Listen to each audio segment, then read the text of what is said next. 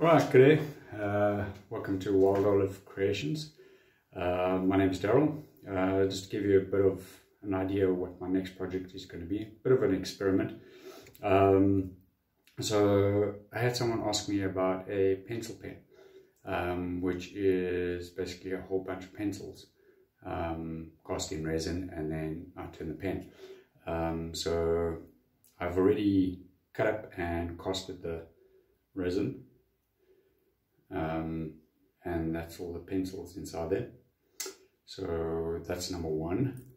And then number two, I'm going to try and recreate the Capture the Forest pen, because a lot of people really love that one. So what I've done is I've taken a bit of wild olive, and then from a conifer I've taken a couple of small branches, put them all inside and also cast in resin.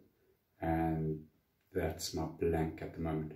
So I'm going to be cutting these up and get them into the right sizes and then start turning.